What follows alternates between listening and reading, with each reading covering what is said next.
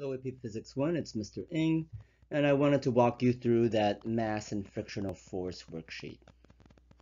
Let's start with the scenario. So we have a coin that's on this disc, and the disc is spinning.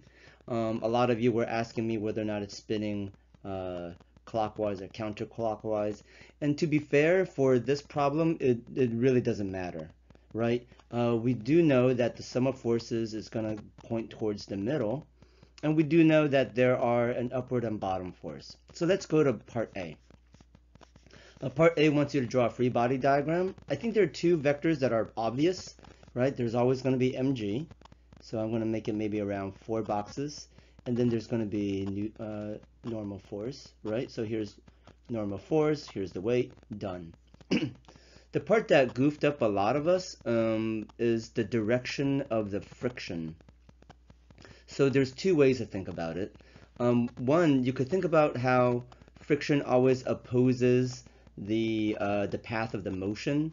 And if this is a coin and we spin this super fast, like let's think about the boundaries. Like if this was spinning super fast, where would the coin go? Or think about your washing machine. Where do the clothes go in your washing machine when you spin it super fast, right? So the motion will be this way. That means the friction must oppose it, so the friction goes towards the center. Another way to think about it is to think about that cork that we had on a piece of string, right? For the cork, the tension was make it go around in a circle. But in this case, what holds our coin and makes it go around in a circle is the friction. So here, our friction is going to point towards the center. So I'm going to call that F of R for friction. You could call it whatever you want, right? So there you go. There's our free body diagram.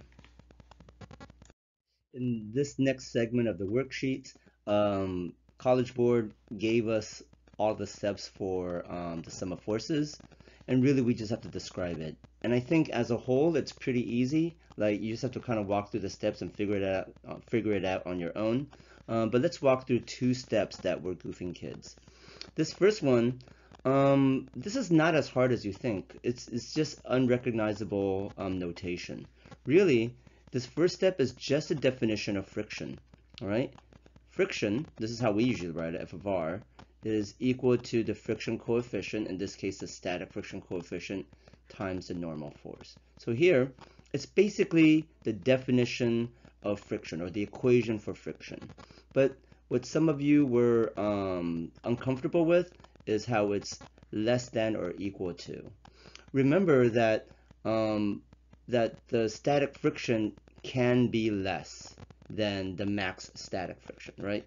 This equation is for the max static friction. So I think this is a better definition. This is a better equation. Friction is less than or equal to the static friction coefficient times the normal force. It's just a definition.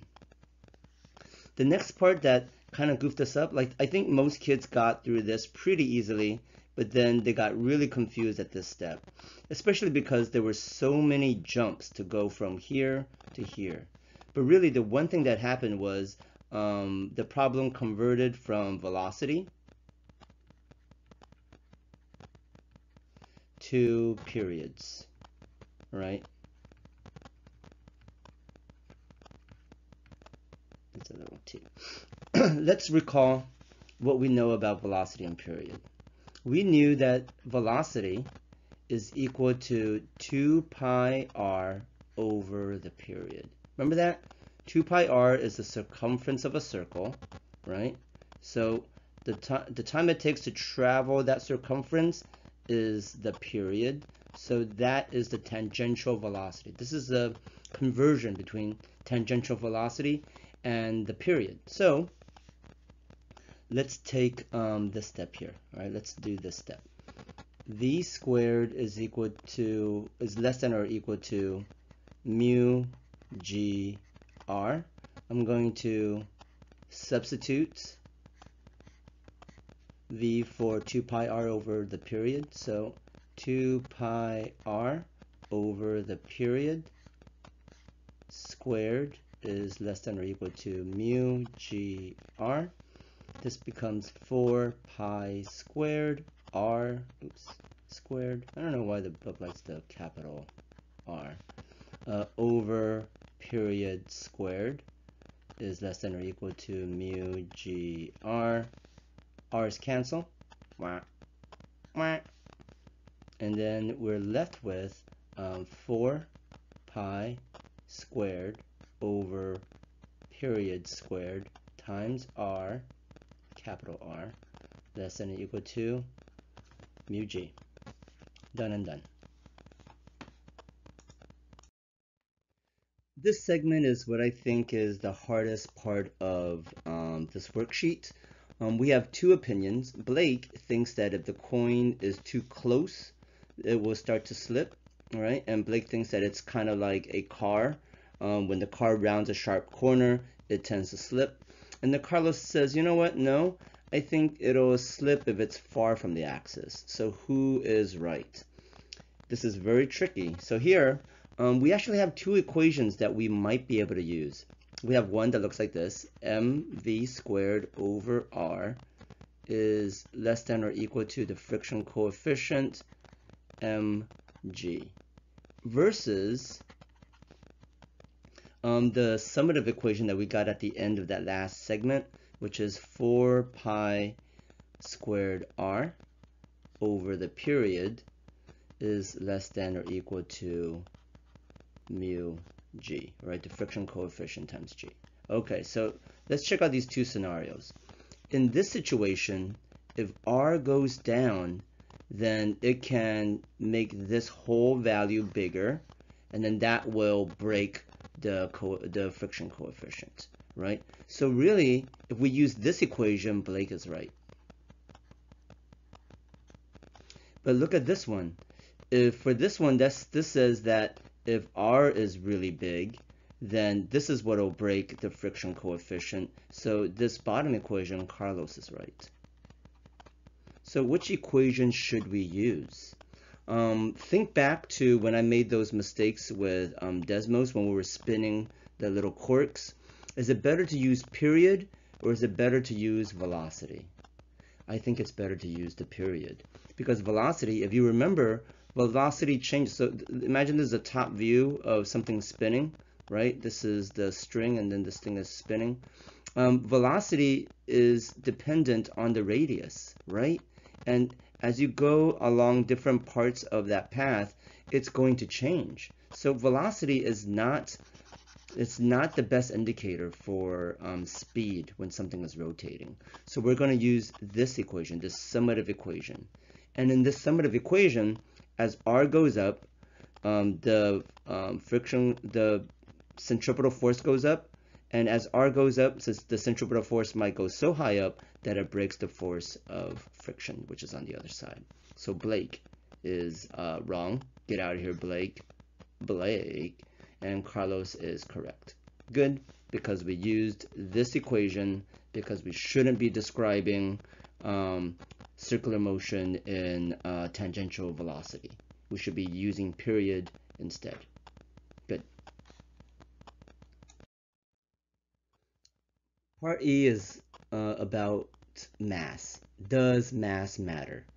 And your guess is right. Mass does not matter. But I wouldn't be satisfied by just saying because masses cancel. I don't know if that gets to the deep physics thinking that I want you to get to. So you're right, mass doesn't matter, right? It doesn't matter if the coin is super heavy or if the coin is super light. And it's not because, well, I mean, it does, you could say that it's because mass got canceled, right? But let's dig a little bit deeper into it. Okay, let's first talk about what it isn't.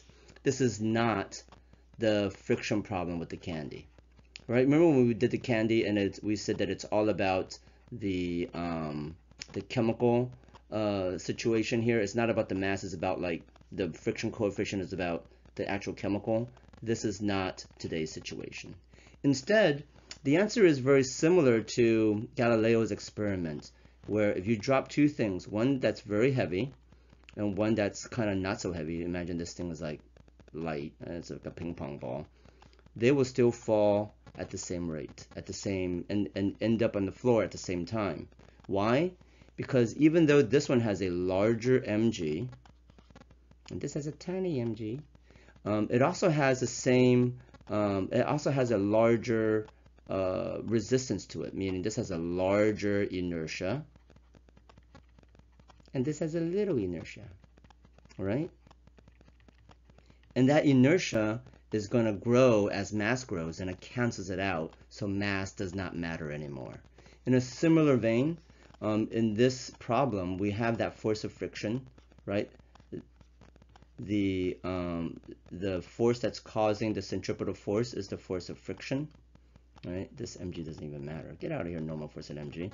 And this force of friction is dependent on mass, right? It's the mu times the normal force, whose magnitude is mu times mg.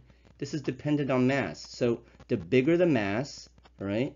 The bigger the mass, the bigger the friction. But as friction goes up, so does inertia. So it cancels out. So mass does not matter. Thank you very much for watching. You guys have been doing a great job. I'm really proud of you.